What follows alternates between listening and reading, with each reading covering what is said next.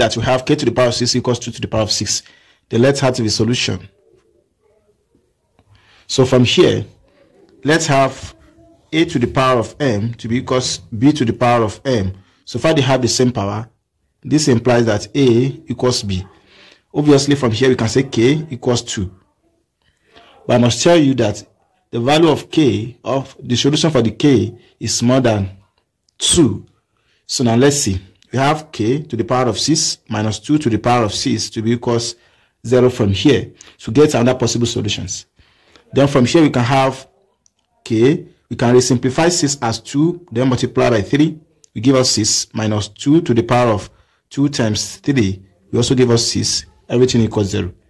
Then we have to recall that when we have a to the power of m times n from the law of indices, this can be simplified to be equals a to the power of m, then again in parentheses to the power of n. That means we interchange the power, equals a to the power of n in parentheses to the power of m.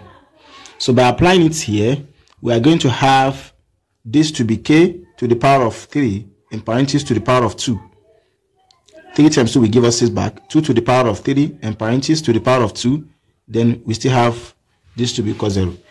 And this is a perfect square. Now, difference of two squares says when we have a to the power of 2 minus b to the power of 2 equals open parenthesis a plus b, we close it, multiply by a minus b. Where we are going to have our a from here, making the comparison will be k to the power of 3. Then our b will be equals 2 to the power of 3. Then when you substitute this one here, we are going to have k to the power of 3 plus 2 to the power of 3 in parentheses, multiply by k to the power of 3 minus 2 to the power of 3 in parentheses, then will be equals 0. Then from here, for this expression to be equal 0, is either we have k to the power of 3 plus 2 to the power of 3 will be equal 0, or we have k to the power of 3 minus 2 to the power of 3 to be equal 0. Meaning that, let's take this to be the case 1. Recall that when we have k to the power of 3 plus 2 to the power of 3 that equals 0, resemble as if when we have a to the power of 3 plus b to the power of 3, sum of 2 keep. This equals as when we have a plus b in parentheses multiplied by a square minus ab plus b square. So from here, making the comparison, our a will be equals k, then our b will be equals 2.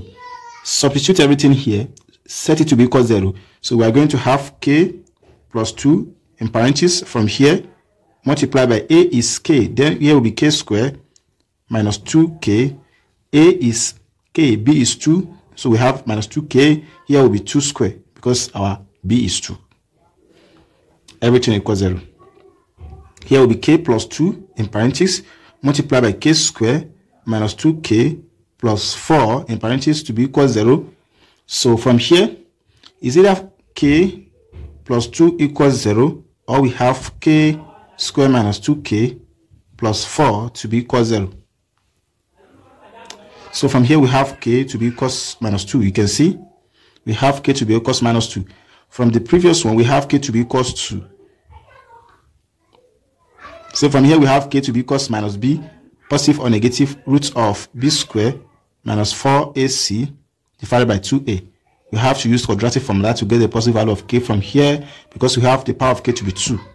Now, parameter a will be equals 1, b, the coefficients of k minus 2, where our c will be equals 4. When you plug in everything here, then we are going to have k to be equals, here will be minus outside, minus 2, positive or negative, minus 2 in parentheses to the power of 2, 4 multiplied by a is 1, c is also 4. Then all divided by 2. So from here we have k to be equals, minus times minus will be plus 2, positive or negative, root of this, negative will turn to plus positive from here, because of this 2 is even. This 2 to the power of 2 will give us 4. Here will be 16 divided by 2 equals 2, positive or negative, root of 4 minus 16 will give us minus 12 divided by 2.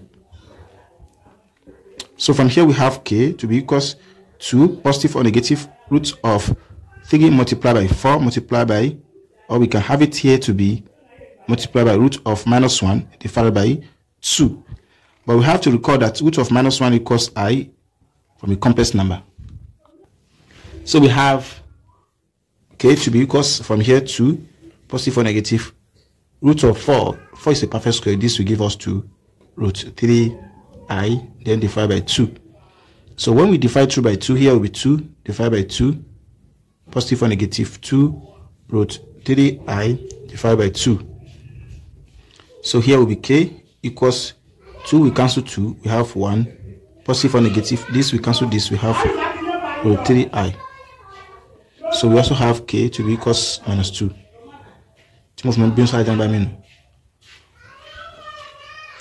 So recall that when we have a to the power of 3 minus b to the power of 3 equals as a minus b, and parentheses multiplied by a squared plus ab plus b squared, where we have our a to be equals k, then our b to be equals 2.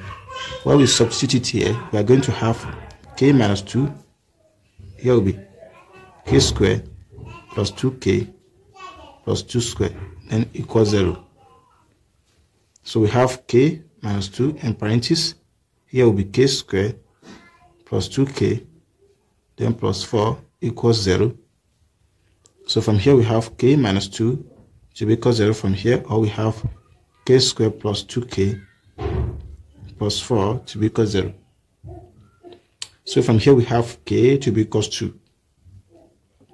This justifies the previous solution because k equals 2. This k equals minus b positive or negative root of b squared minus 4ac, then divided by 2a. So from here we have parameter a to be equals 1, b to be equals 2, c equals 4.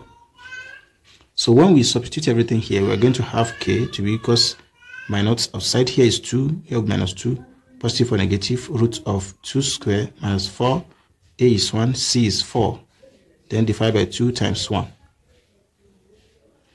So we have k to be equals minus 2, positive or negative, root of this will give us 4, this will give us minus 16. 4 times 1 is 4 times 4 will give us 16. So divided by 2. So this will be minus 2, positive or negative, root of minus 2 divided by 2.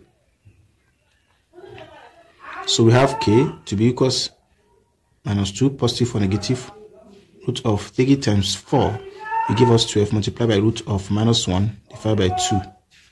Note that when we have root of minus 1 equals I, so from here we have k to be equals minus 2, positive or negative, this is a perfect square, 2, 4. Then here will be 2 multiplied by root 3i divided by 2. So dividing through by 2, here will be 2 divided by 2, positive or negative, then 2 root 3i, then divided by 2. So we have k to be equals minus 1, positive or negative, root 3i. This is a complex solution. Recall that the first one, we have k to be equals 1, positive or negative, root 3i. This one is minus, here is plus 1, here is minus 1. That is the difference. And we also have, for this, we have k to be equals minus 2. Sorry, we have k to be equals 2. From here, we have k to be equals minus 2. These are the real solution. Why these are the complex solution? Why is it complex? Because of this I. Bye-bye.